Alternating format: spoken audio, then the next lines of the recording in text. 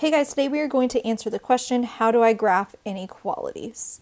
So to graph the solution set to an inequality, we first need to describe whether the inequality sign includes the number we're talking about or whether it does not include the number we're talking about. So if it is just a greater than or less than sign, we are going to put an open circle to show that that number we're talking about is not included.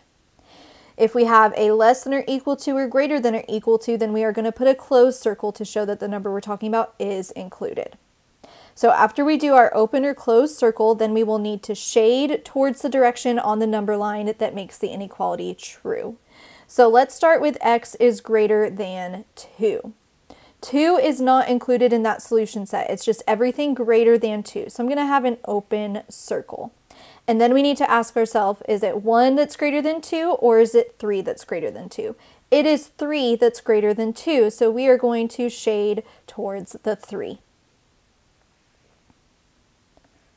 So that direction would make the inequality true, going towards the larger or greater than numbers. Okay, let's look at x is less than 2. So again, 2 is not included, it's everything that's less than 2. So I'm going to have an open circle. And then is it 1 that is less than 2 or 3 that's less than 2? It is 1. So I'm going to shade towards the 1. And it's the lower numbers that are less than 2. Okay, x is greater than or equal to 2. This time 2 is included. We can equal 2. So I'm going to put a solid or closed circle on the 2. And then we need to ask ourselves, is it 1 that is greater than or equal to 2 or 3 that's greater than or equal to 2? It is 3 that makes that inequality true, so I would shade towards the 3. Okay, and x is less than or equal to 2.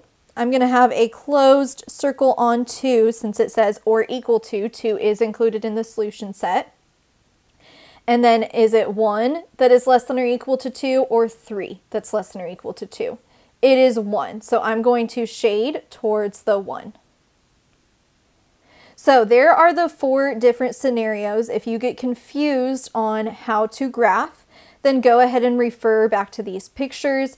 X is greater than, we're going to have an open circle shaded towards the right, less than, open circle shaded towards the left, greater than or equal to, closed circle shade towards the right, and less than or equal to, closed circle shade towards the left. So let's practice graphing a few more solution sets. I have x is greater than 5. So 5 is going to go in the middle of my number line. 4 and 3 are below it, and 6 and 7 are above it. And then greater than means that 5 is not included. It's just everything greater than 5. So I'm going to put an open circle on 5. And then let's think about which direction on the number line is going to make this true. Is it 4 is greater than 5 or 6? It is 6. So I'll shade towards the 6. And there's the graphed solution set.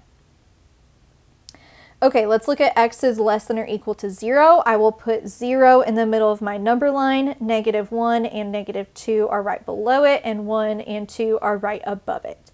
And then that would be a closed circle on 0.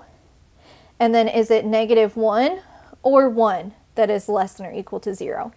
It is the negative numbers, -1. So I'm going to shade towards the left, towards the negative smaller numbers. Okay, let's look at number 3. I have x is greater than or equal to 0.5. I'm going to put 0.5 in the middle, and that is between 0 and 1. This would be like 0.25 and 0.75. There's lots of different ways that you could set up this number line. This is just how I chose to do mine. Okay, so x is greater than or equal to 0.5. I'm going to put a closed circle on 0.5. And then is it towards the 0 that's greater than or equal to 0.5 or towards the 1? It is towards the 1, so I'm going to shade towards the right. Okay, number 4 says x is less than -4. So I'm going to put -4 in the middle of my number line. -5 and -6 are right below it, and -3 and -2 are right above it. and then it's less than 4, negative 4. Negative 4 is not included, so I do an open circle. And then let's figure out what is less than negative 4. Is it negative 5 or negative 3? Negative 5 is less than negative 4, so I'm going to shade towards the left here. Okay, number 5 says a number more than negative 1. So I'm going to let x be a number, and more than is the greater than symbol, negative 1. And now this is the inequality I need to graph. Negative 1 will go in the middle. Negative 2 and negative 3 are right below it, and 0 and 1 are right above it. And greater than means I'm going to have an open circle. And then we need to determine, is negative 2 greater than negative 1, or is it 0? 0 is greater than negative 1, so I'm going to shade towards the 0. Okay, number 6, a number is no less than 10. So I'm going to let a number be x, and it is no less than. So if it's not less than, no less than, it could be equal to, but it's not less than, it's greater than. So this inequality will be x is greater than or equal to 10. So 10 will go in the middle, 9 and 8 right below it, and 11 and 12 right above it. So now let's figure out which way I'm going to shade. Is it 9 that's greater than or equal to 10, or 11? It would be 11. So I'll need to shade towards 11. And I didn't even put my circle. It would be a closed circle here since it's greater than or equal to the 10 is included. All right, the last 4, they gave us inequalities. They gave us the graph solution set, and we are going to write the inequality that that graph is representing. So this first one, I can tell that the number I'm talking about is 12. So I'm going to put x in 12, and then it's a closed circle, so I'm going to put the equal sign. And now we just need to determine, is it less than or greater than that the number line is showing. So it's shading towards 11. Is 11 less than or greater than 12? 11 is less than 12. So that graphed solution set shows x is less than or equal to 12. All right, number 8, I have x, and then the number that we are talking about is negative 6. And then it's an open circle, negative 6 is not included, so I'm not going to put an equal sign. So the last thing I need to determine is this less than or greater than?